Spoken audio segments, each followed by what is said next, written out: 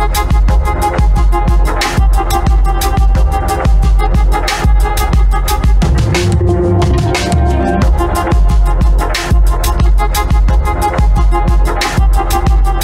guys, and welcome to another bonus episode of the Underworld podcast. I'm your host, Sean Williams, coming to you from New Zealand. And joining me on the pod today is Karim Zidan, a journalist and editor of The Bloody Elbow, which is a great site that covers the weird and wonderful world of mixed martial arts, or MMA. And while we'd probably get far more of Rogan's listeners coming over to us if we did previews of upcoming UFC fights, and to be honest, I don't mind the odd bit of fight banter myself, we're going to focus on something Karim's been reporting on for years now, and I think it's fair to say he's the global authority on this. It's the long time and deepening connections between MMA and Chechen Dictator, warlord, Gangster, star of Instagram, Ramzan Kadyrov. And if you don't think that's a problem, first of all, and it's just sport and sports and politics don't mix, yada, yada, yada, it's probably best just to switch this one off. But we can get into some of Kadyrov's crimes in a bit. But first, Karim, welcome to the show, first of all. And tell us a little bit more about how you kind of got involved in this, what seems a niche subject at first, but it just explodes into all kinds of crazy stuff. Oh, goodness me. I think in order to answer that question, we really have to go straight back to sort of the genesis of my career in journalism, because to be honest with you, most people tend to ask me why did I choose to focus on a niche such as the intersection of sports and politics. And the answer is very simple, really. I come from Egypt. I come from a country that, has been under a military dictatorship for many, many decades now. Politics infiltrates every aspect of society and of my life. That's just something I have grown up to accept. And truth be told, it's something that, Western countries are very privileged in the fact that they can separate politics from a lot of aspects of their life. If you're living quite a comfortable existence, you don't really have to worry, and politics doesn't impact your everyday life. Policies and changes don't necessarily impact your everyday life. While in Egypt, you can see it seep into every aspect of life, and sports was no different.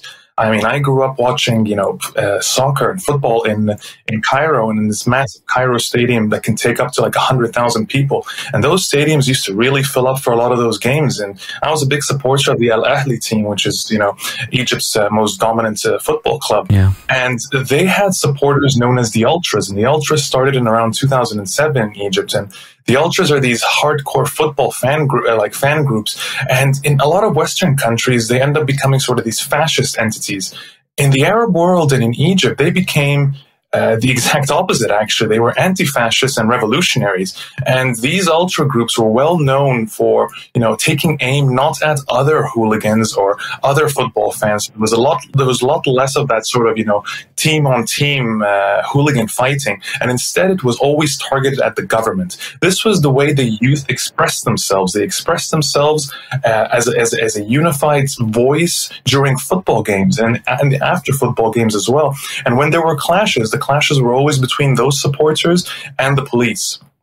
That is just the standard way it was, and this continued through into the revolution. They were an essential and pivotal aspect of the Egyptian revolution, because had it not been for the ultras, who already knew how to fight with the police and to take part in street fights, a lot of the protesters who were out there for the first time would have suffered a lot more. Let's just put it that way. So this intersection between sports and politics is simply something we call life in Egypt. There's no avoiding it. And this mentality, followed me throughout the rest of my life. When I decided to pursue journalism, and sports journalism in particular, well, it was never a question really whether I was going to include the aspect of sport, of politics, society, economics. All of that was always going to factor in. So really, when you ask me, where did this begin? I'd say right at the beginning. The fact that I was born in Egypt basically set me down this course, long before I ever intended to go down it. Yeah, I think we've kind of spoken to some people in the past about the ultras around Europe and the Middle East and what happened at Port Said as well. Obviously, a huge disaster that was all tied into the revolution at the time. So how did you get from there to MMA, and what first kind of pricked your ears up about that sport and its links to politics then? Well, I didn't really take notice of mixed martial arts at all until I moved to Canada to study in university. So I moved to Toronto to study at the University of Toronto, and some of my roommates were really into it. So on Saturday nights, they'd show me these UFC events, and at first I'm like, what is this? Is this supposed to be like just, WWE, but more violent? Like, that's honestly how ignorant I was of it at the time. But after a while, I couldn't help but get really into it. I thought it was just a fascinating sport overall. And I thought, you know what, if I'm going to start as a journalist, and truth be told, journalism was never this, massive obsession or ambition of mine. I'm a writer. I love writing. And if journalism was going to be my avenue to become a professional writer, then so be it. I saw it as a means to an end.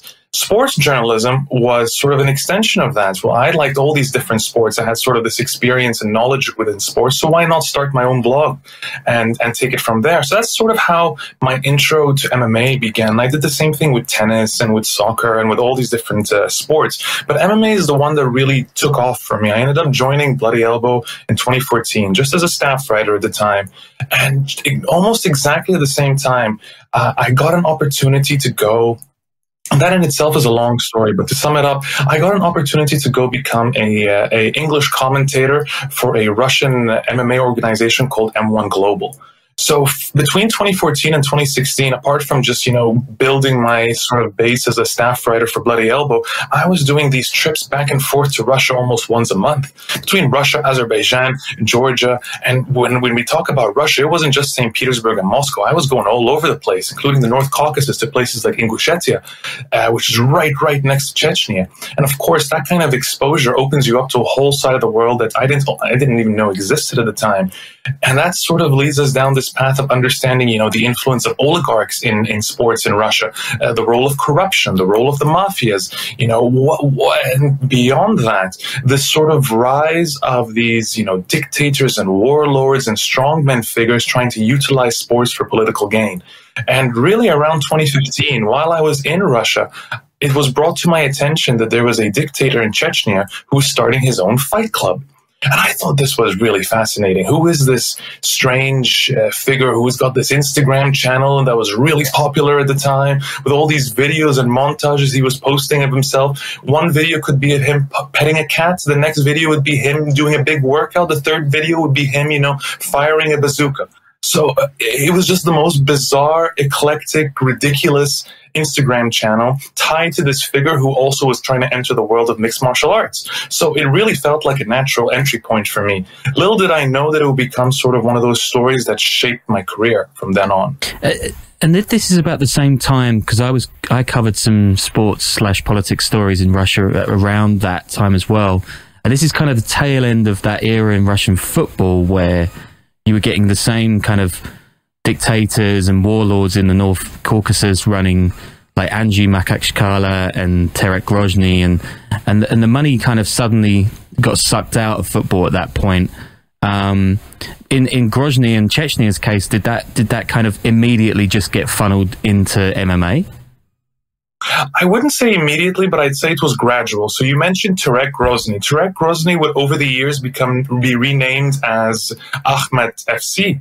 And the reason it was named Akhmet FC is because Ramzan Kadyrov, when he started to invest in sports, Ramzan Kadyrov being this, this dictator, this strongman leader at the helm of Chechnya, a place that he's ruled since 2007 with this iron fist, truly committing some of the most horrific human rights abuses, including purges of sexual minorities, forcible disappearances, torture, you name it, he does it. So part of the things that he was attempting to sort of distract from these human rights abuses was by investing in sports, the process known as sports washing. So really at first, before he ever even attempted to start his fight club, he had started investing in football being the most popular sport outside of hockey in Russia. So he really just focused that energy on football, but it wasn't getting anywhere. He didn't really have a strong team. He wasn't going to compete with teams like Zenit, etc. in Russia. So he thought to himself, well, how do I find a sport that's going to better align itself with my interests in Chechnya? And his interest being, of course, elements such as, hypermasculinity, that sort of Chechen machismo that he's been trying to portray. And of course, the one that made the most sense was combat sports, sort of a mixture between mixed martial arts and boxing. So he starts his fight club called Ahmed MMA. Ahmed being the name of his father, Ahmed Kadyrov, who was the first, what Kadyrov calls the first leader of Chechnya. He was actually the person who was at one point a rebel during the Second Chechen War, who switched sides, became a turncoat and switched sides to Vladimir Putin, allowing Putin to win that Second Chechen conflict. And then since then, Ramzan Kadyrov and Ahmed Kadyrov have been on Putin's side. Ahmed Kadyrov was killed in a terrorist attack in 2004 at a football stadium, actually. And in 2007, after consolidating power, Ramzan Kadyrov takes over.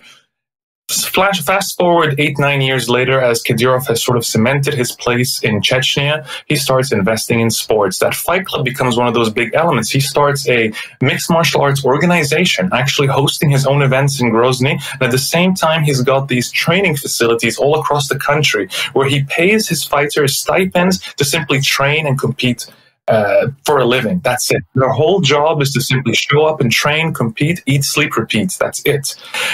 And this entity sort of grows over the coming years. And that's sort of around the time that I was in Russia. I was there in 2015 when he held his first event, and I was there when the fight club was starting, and I was there as we started seeing this trickle in of celebrity figures and well-known notable athletes showing up alongside Kadyrov. And really, the list goes on. But to name just a few that your audience would be definitely aware of would be Mike Tyson, and Floyd Mayweather. Those were some really significant names that were showing up very early on to hang out with Ramzan Kadyrov. And then there are kickboxing stars like Badr Hari. I think we have an endless supply of UFC champions who have gone there, past and present.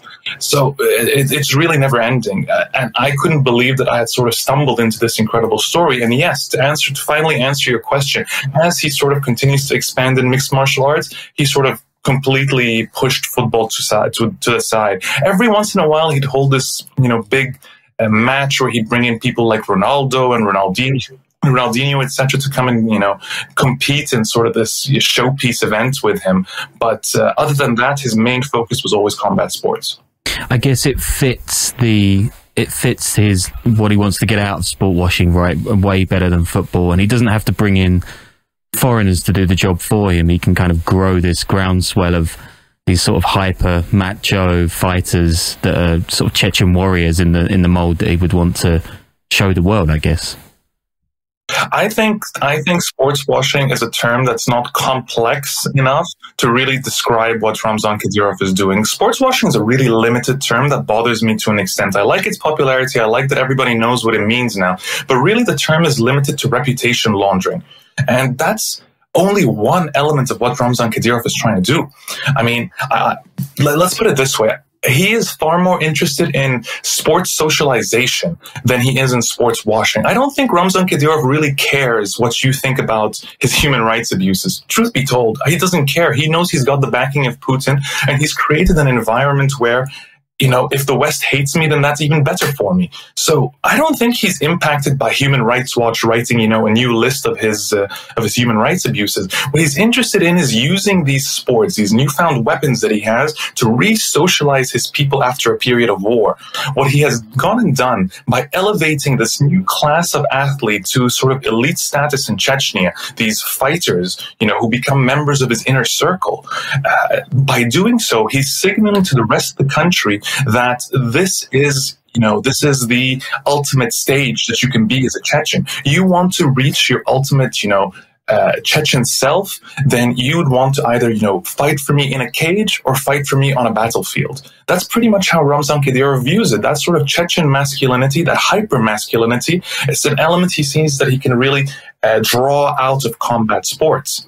That's just one thing. Like let's put the sports socialization aside. More recently, especially since Russia's invasion of Ukraine, we have actually seen him go so far as to recruit for his war machine from his fight club. So say there are, he has thousands upon thousands of fighters training in these gyms now. Yet he only has a handful in the UFC and several dozen competing in his promotion. So where did the rest go? Where did the rest go? The truth is they're being funneled into various different battalions from his private army, which is now currently committing war crimes in Ukraine. So it's really insidious on a whole variety of levels, to be honest. Yeah, he's made no secret of the fact that he's supporting Putin's war effort in Ukraine, right? He's brought out all of these kind of typically over-the-top videos of guys training and fighting in these camps, and that is coming straight out of the MMA effort, or I guess they kind of work symbiotically to supply fighters and supply troops to the effort then. Oh, it is now. It's very symbiotic in the sense that his fight club is merely an extension of his government now. It's just the sports arm of Kadyrov's horrific regime. And I guess I was formerly living in Berlin for many, many years, and there's a lot of activity from Chechen, either spies hunting down people who are from the LGBTQI movement, or the community rather, to bring back to Chechnya to be tortured, detained, possibly even murdered. There's been Chechen carried out assassinations on German soil for the Putin government, and even it's kind of links between organized criminal groups supplying drugs into Europe as well, and the Kadyrov regime. So in case people are wondering, why am I listening to this on an organized crime podcast, this is all directly linked, right, to the sport and the effort to promote Chechnya as a place from which these warriors and these people are coming. Absolutely. Ramzan Kadyrov has really managed to expand his influence beyond his own borders, and he's done that. He's expanded beyond the Chechen borders to have influence within places like Ingushetia and Dagestan, his neighboring North Caucasus republics, and beyond that into Europe and far into Western Europe. We've seen this be the case particularly in Austria and in Germany, as you mentioned. The German case I wrote about, I think in 2017 for Deadspin at the time, talking about the various examples of how he's really showing and it didn't even have to necessarily be Chechen spies for him to really present himself as an influential figure in Germany. That was one element of it. But on the other element entirely, he simply had, former boxers who were stationed in Germany become sort of his figureheads in those areas. And by that, he would end up, let's say it's Ramadan, for instance, and he did do this during one of the Ramadans. He would gather poor Muslims from whatever community in Berlin, from, a variety of backgrounds and ethnic backgrounds, but they're Muslims that are fasting for Ramadan, and he'd have them all for an iftar, a big banquet at sunset, and it would be run by this former boxer who was tied to Kadyrov, and everybody would be very thankful to Kadyrov. They'd see him as sort of this magnanimous leader who is a devout Muslim looking to help other Muslims. So the influence wasn't necessarily just by intimidation, although that was an enormous element of it, to say the least. But he was applying this influence for all sorts of other, soft power approaches and propaganda elements, such as, feeding the poor. Really, one of the most obvious ways throughout history that we've seen, political machinations take place. So Kadyrov is no different, really. He's doing the same in the Middle East, by the way. He's using sports to expand his relationships in the Middle East. He has done so with Bahrain, he has done so with the United Arab Emirates, and he is doing so with Saudi Arabia. The United Arab Emirates and Bahrain are really interesting cases because both countries have shown interest in combat sports. In the United Arab Emirates case, and in Abu Dhabi in particular, it's jiu-jitsu, and with Bahrain, interestingly, Bahrain is also a kingdom with a monarchy. One of its princes, the fifth in line to the throne, his name is Sheikh Khalid bin Hamad al-Khalifa. And Sheikh Khalid decided to copy Ramzan Kadyrov by also starting his own fight club and MMA promotion. And they ended up bonding over these things. So they'd have fighter exchanges take place. Ramzan Kadyrov ended up visiting Bahrain to watch one of the events in Bahrain, while, the Bahrain team would go visit Chechnya. And this was sort of a diplomatic process, and that's something that Bahrain has been known to do with sports as well. So Ramzan Kadyrov's using sports even as an element to his foreign policy strategy, and I think that's very fascinating. It's a multi-pronged approach to not just sports washing, but sports diplomacy and soft power overall. So this sort of influence is something you can expect him to continue to apply until someone attempts to stop him. So MMA is becoming like a sort of English Premier League situation where it's pretty much getting governed by hereditary dictators. Well, it's even more problematic because MMA is not as popular. MMA is a sport that's not taken as seriously as football. So at least when it comes to football, it's hard to ignore. The World Cup, everybody was talking about the World Cup in Qatar. Everybody, even if you hated the subject, you knew about it and you were talking about it. MMA is never going to be the same thing. That might have happened one day in history when it was, Conor McGregor versus Khabib or something along those lines, where finally, it's a fight that everybody was thinking about. But MMA is not that sport. And for the most part, I've spent years now writing not just for Bloody Elbow, but for The Guardian and the New York Times and all these other legitimate outlets about mixed martial arts and these sort of elements of corruption and the seedy underbelly of the sport and the sort of the cesspool of fascism and neo-Nazis and dictators that we're seeing. And for the most part, I get shrugs of, well, what did you expect? They're fighting each other in a cage for a living. That's not a fair analysis at all. I think when you sort of shrug it off and put the whole sport to the side, you allow it to continue to fester. And what we've seen is that MMA ends up being far more influential than many people initially wanted to accept. And that just doesn't apply just to, far off countries like Russia, assuming, these are Western listeners right now. Far off countries like Russia. Think of the United States. Think of Donald Trump and the UFC's relationship. Think of how essential the UFC was as a platform for Donald Trump to push his political ideology. I mean, the UFC president, Dana White, spoke at the Republican National Convention twice. He campaigned for Trump over a period of multiple years. All this matters. All this factors in. The idea that mixed martial arts is not a worthwhile topic of coverage because it just so happens to have elements of blood sports and cage fighting, I think is just ridiculously short-sighted.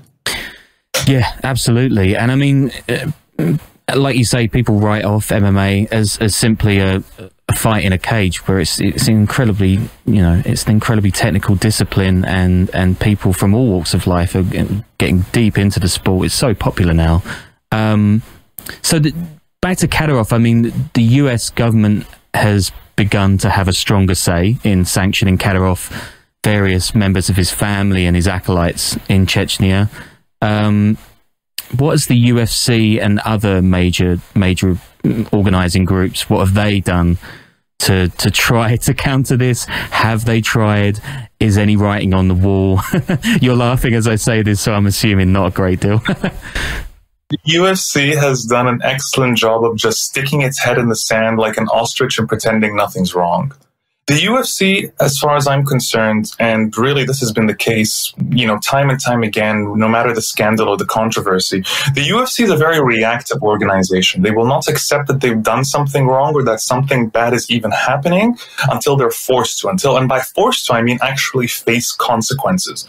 So most recently, I've written a piece for the New York Times along with my colleague Kevin Draper, covering the fact that the State Department has revealed to us that it was aware of the UFC fighters' affiliation with Ramzan Kadyrov. Now, this was a big breakthrough step because prior to that, the State Department had not made that clear to us, that they had specifically been focusing on American fighters from the UFC.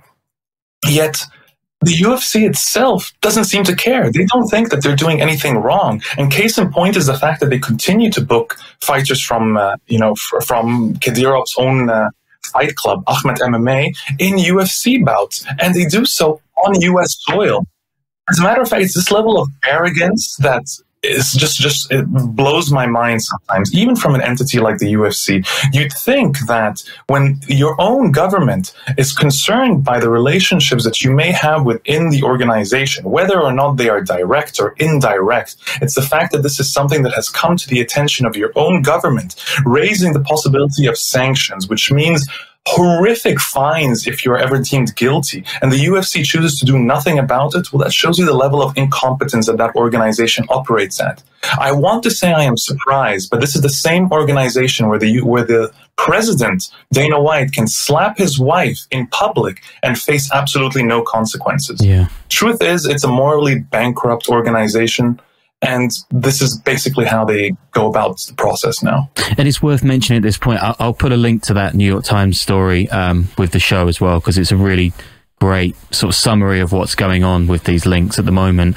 And it's worth reminding listeners that the Ahmed MMA gym is run by a guy called Abuzayed Vizmuradov. I'm going to butcher his name as I do all names, but he's a colonel in Kadyrov's army, and he's also been directly implicated in that regime of bringing LGBTQI Chechens back to the country to be tortured, detained, and possibly killed. So I mean, these links are not tenuous in any way, right? These are extremely direct links between the human rights abuses and the crime that's carried out and the sport itself. So yeah, I guess you do have a point when you say that sport washing is a little bit too broad a topic or an idea for this. It is, unfortunately. I mean, Abuzayed Vizmuradov, when I was in Russia going back and forth, one of the names that kept coming up all the time was Vizmuradov, and people never call him Vizmuradov there. He's known by his nom de guerre, and that's Patriot. So Patriot, okay. And I mean, that goes to show you the sort of status he has in Chechnya and sort of the symbol of loyalty to Ramzan Kadyrov. He truly is one of the, and I was always told this, he's one of the most dangerous men in Chechnya, one of the most dangerous, vicious, and violent. And the stories I've heard of the torture he's done and the elements he's been involved in, unfortunately, very difficult to prove. But the stories that have come out about him are terrifying, to say the least. This is a man who has been pictured at UFC events, by the way, pictured and like smiling and hugging the UFC's matchmaker, Sean Shelby, as well. I mean, this is not a person who just so happens to, stay in Chechnya and doesn't really have any relationship with the UFC. The UFC might not have known who he was. That's very possible. But at the same time, they gave this person free rein to roam around the arena. Like, this wasn't someone who was just in the back of the stands. This is somebody who was had somehow had floor seats to this event. And that's just one of many examples. Over the years, they would continue to let Ramzan Kadyrov attend events. The very first UFC event in Moscow, Ramzan Kadyrov was there. One of the UFC events on Fight Island in Abu Dhabi, Ramzan Kadyrov was there. And the UFC went out of its way to claim that they had nothing to do with it. Yet the question that they were never able to answer to me was, well, why did he have front row seats? Yeah. You're not just able to buy that, somebody must have signed off on him having those front row seats. So, the UFC will continue to pretend that it has no relationship with Ramzan Kadyrov. But truth be told is that this fight club that he is responsible for is not just a place that he's attempting to, what's the term I'm looking for here? The Fight Club is not just like his little hobby. This is a legitimate entity connected to his government, an entity he's used as part of the war machine. And the UFC is just allowing that to happen like it's nothing. There's the countries Russia and Ukraine are at war right now. Yet the UFC has no issues whatsoever allowing not just members of that fight club involved in the war to compete on U.S. soil at the UFC, but at the same time to allow some of its own champions and UFC fighters, Americans, go over to Chechnya to shoot guns at the exact same training facility, the Russian, Special Forces University and training facility that arms and prepares soldiers to go to war in Ukraine. The level of irony, the ridiculousness of the whole situation is baffling. Yeah. And yet, not a single person has faced consequences. Not a single person has faced consequences yet. And I say that to the U.S. government as well. The U.S. government hasn't seemed to have taken any actions. Placing sanctions or putting people on a sanctions list is step one of a multi-step process, and they have chosen not to follow through. Let's put it this way. When Tyson Fury was shown to have affiliations with the Daniel Kinahan cartel, right? What happened immediately? He was immediately placed on a travel ban list and could not enter the United States. Why has that not happened to some of the most significant UFC fighters attached to Ramzan Kadyrov? That's what I'm waiting to hear. The only answer I can think of right now, apart from potential incompetence from the government, is the fact that a lot of these fighters aren't as well known as Tyson Fury. So again, this is why MMA gets away with so much. It's not as popular, it's not as well known, and is not as taken as seriously. Yet its threat on a political scale, it matches any other sport I can think of. But I mean, talking of consequences intended and unintended, I mean, your work at Bloody Elbow, especially, and work for other outlets, it causes a huge amount of chatter when these stories come out, and some of the shit you cop when the stories appear. I mean, I'm guessing that you must get some pretty wild stuff slipping into your DMs on Twitter and whatnot from reporting this stuff. I can't imagine too many people in Grozny and Chechnya are happy with your work, which is a good thing. Yeah, the Twitter stuff doesn't bother me at all, to be honest with you. Twitter trolls and all that, that's, I mean... Half of the course, I guess. They're easy. Yeah. Blocking them is the easiest thing. It's like, swatting flies on a wall. It's no big deal and you don't think about them again. But, and they're nothing in comparison to facing actual legitimate threats on your life, or death threats of the like, and just the truly nasty messages that come from some people with truly vicious intentions. I don't care if somebody's telling me to shut the fuck up or something along those lines. That doesn't matter. The far more significant ones, the ones that force me to ensure that I'm not geolocated at any point, that make me not put up any pictures or share any aspect of my life like a normal human being, the stuff that made me have to hold my wedding at an undisclosed location when I married my wife. It's elements like that drain you after a while.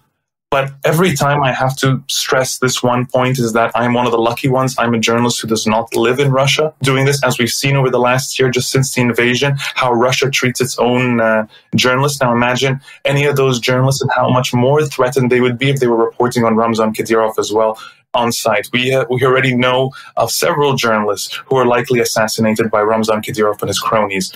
And the ones who continue to do that reporting, such as for outlets like the Novaya Gazeta, now, those are the real heroes. They're remarkable. What I happen to do is I happen to have stumbled upon a niche of, this intersection of sports and politics within combat sports and with Ramzan Kadyrov, and it's a story I intend to follow through as far as I possibly can. That's really the extent of that for me. Yeah, and long may it continue, because, you only have to look at stories coming out of Russia to see how the two regimes just work kind of hand in glove these days. I mean, even more so than a few years ago when the Chechens were running around Moscow killing the likes of Boris Nemtsov. But I certainly won't geolocate you on this podcast episode, but thanks ever so much for joining me, Karim. I really urge people to go out there and check out your work. Where can they find you in case they're looking? Well, you can find me, as you mentioned, at bloodyelbow.com, where it's likely that Bloody Elbow is going to be moving independent post Vox Media. And apart from that, you can always find my work. I contribute to both The Guardian and The New York Times, and for a wide range of other outlets. But in order to keep up with me, you can follow me on Twitter at Zidan Sports. Cool. Well, I hope people do that, and I hope to speak to you in the future about this topic. I think it's something that's going to, I guess, is only going to amplify in the coming years, I would imagine, given the UFC's silence. Oh, I have a feeling we have not heard the last of Kadyrov or of this sort of story, unfortunately. I'd like to say that, it's come to an end and I can finally move on, but I don't think that time has come just yet, Sean. Yeah, journalism is usually a losing battle. But, well, thanks ever so much, Karim, and hope to speak to you soon.